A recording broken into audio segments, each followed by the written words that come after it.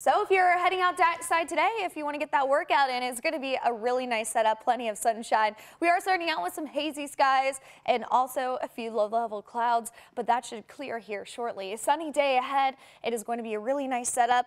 And then tomorrow is our next chances to see some rain. And heads up, farmers, if you're a planter, tomorrow might be the only chance of seeing rain for 7+ days. So just take advantage of the showers that we have in that forecast. 52 at the All International, mid-40s, really cooling off in Scottsburg and Madison, and hovering around the 50s here across the state of Kentucky. Your spread of temperatures, 60s by 10 o'clock, then we'll be getting to the upper 70s, low 80s, a warming trend out there, slightly above average today with nothing but sunshine. Is really going to be a beautiful sky out there. Nice crystal blue. However, you might notice kind of a smoky haze up in our sky, especially in our mid-levels. Could drift farther south closer to our surface. So we have sunshine out there, but a wildfire over Canada is being picked up. The smoke, I should say, is being picked up in our jet stream. So it might be a little hazy. This was the past 36 hours.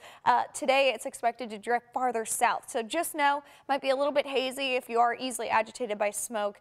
Just know today that should clear out tomorrow. Later this afternoon, upper 70s, low 80s, beautiful setup. Tomorrow morning, we'll be waking up to some clouds, some spotty showers. Huge change in our temperatures.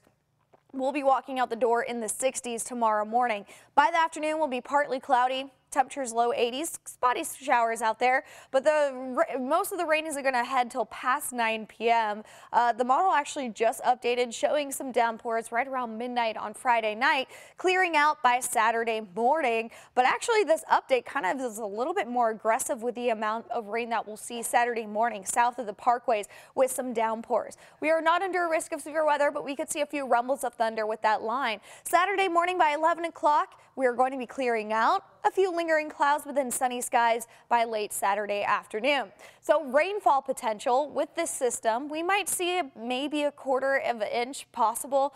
So it's really not going to be a big rainmaker, not under a risk of flooding or even a risk of seeing some stronger storms. Allergy reports hovering around the medium levels here for the next few days.